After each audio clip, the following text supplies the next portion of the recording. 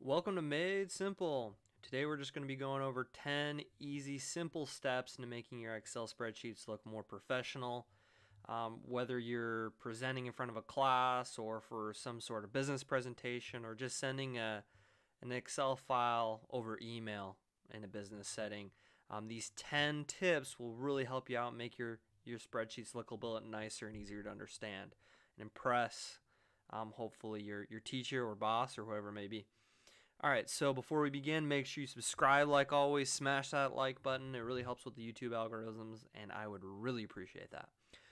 Alright, so tip number 1, make sure that you're hiding your data and calculations.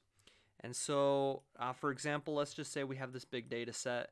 You wouldn't want to present this because there's just a bunch of numbers. You got to kind of like look at it, and it's just kind of doesn't make a lot of sense. But to you, it does. But to the person you're presenting this information, it may not. So here we have product price. So this is just products 1 through 30 and the different prices they sell at and the number of sales you made on each project. And then we did a formula here, just taking the price times the amount of sales, and then we did a sum of all those sales to get the total sales here. So let's say for the spreadsheet, your boss or whoever wants to know the total sales.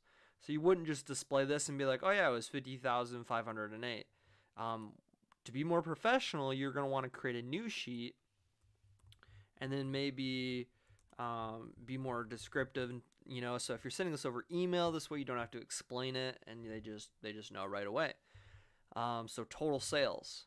And instead of typing that number in, which brings me to step number 2, you're going to want to input that cell. Right? So that way, if this changes, your summary sheet will also change.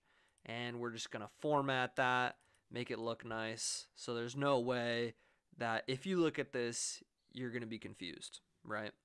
So that was kind of step number 2 here. Don't hard code your inputs or your cells, right? So here, instead of typing in 50,509, again, make sure you're referencing that cell. Alright, step number 3, use borders. It's kind of, here's the border function. You can kind of play with it how you want. Maybe you want to just do all borders here and then put a black box around this, or maybe you want a black box, a thicker border around both of them. And just kind of mess around with it to make it look, like, hey, this is where that's at, and it just kind of contains it a little bit better for presentation purposes. All right, step number 4, you want to make sure that you avoid scrolling on when you're presenting data, right? So for example, here, this would be a bad example because you have to scroll if you want to see product 30, you're going to have to scroll. And a way to fix the scrolling issue, for example, in this case, let's just say that we want to create one simple way. Let's just make a drop-down list here, and our source will be products 1 through 30. We'll hit OK. So that way in this drop-down list you can select product 1 through 30, and let's say we want to know the price, sales, and the total for that particular product.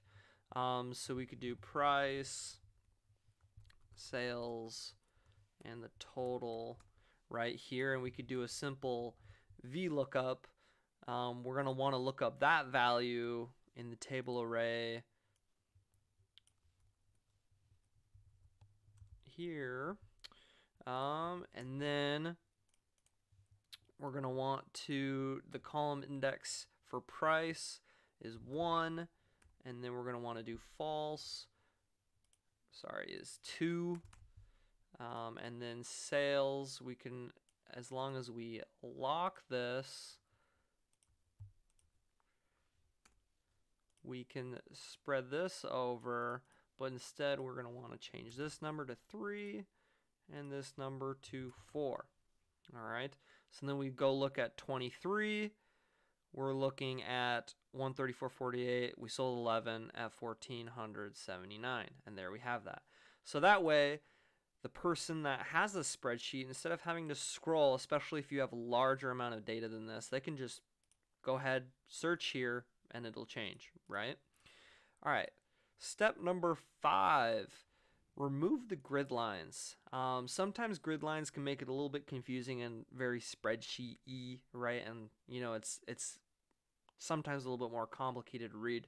So just going up to view here, remove grid lines, and there you go. And we'll follow our previous step. We're going to want to maybe merge this, add a border here. We're going to want to do all borders, and then another darker one around there, right? And so there, we just change this input, and then this will change, right? And that way we avoid scrolling. It looks a little bit more professional than this. All right, step number 6, get rid of unnecessary decimals. So for in this case, we're gonna want to, let's say, well, we need to first change this into currency to kind of give it, but we don't really care that there's 28 cents associated with this or 24 cents with that. So we're just gonna go ahead and remove those decimals, and it cleans it up a little bit nicer, more presentable and less meticulous. All right, step number 7, well, tip number 7, make sure you have consistent cell alignment and your cells are just aligned properly.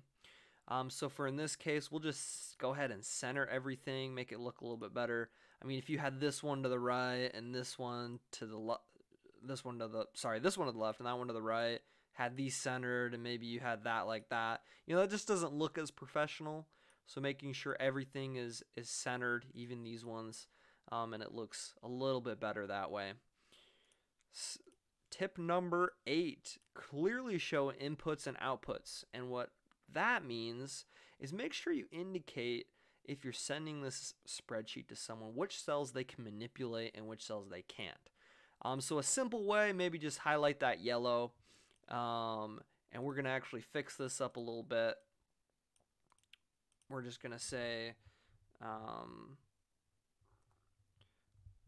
we're just going to label this, we'll just say product, and we'll go ahead and merge that. Go ahead and fix the border on this, center that to be consistent, and we'll make both that yellow. So that way it's kind of more noticeable that, hey, like this is in yellow, product 27. Well, why? I know there's 30 products, and then, oh, there's a drop down list here. It makes it a little bit more presentable, right? All right, step number 9, add color. So maybe you want to change this background like a light green. Go change this back to yellow.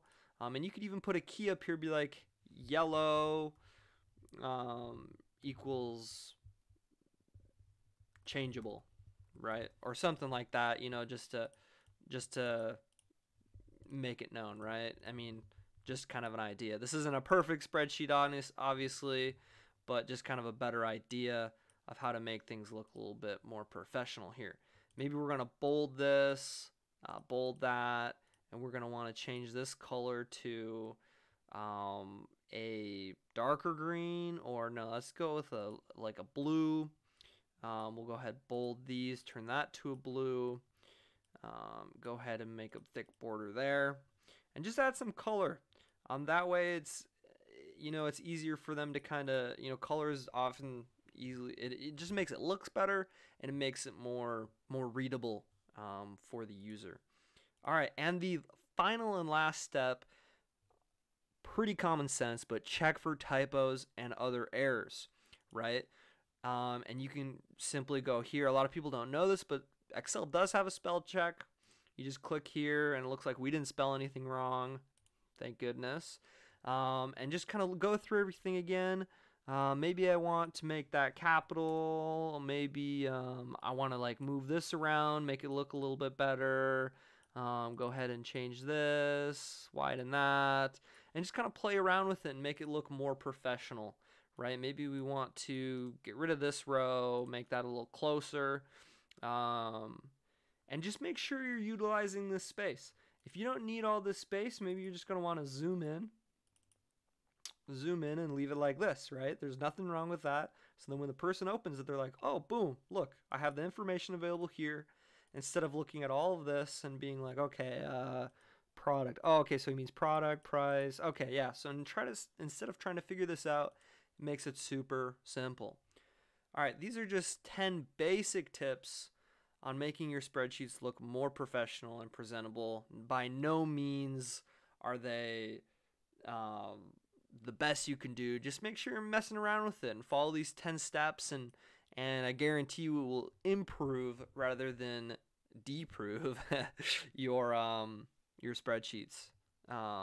So again, thank you for watching. Please subscribe, smash that like button. It would really help me out, and have a great day. Bye.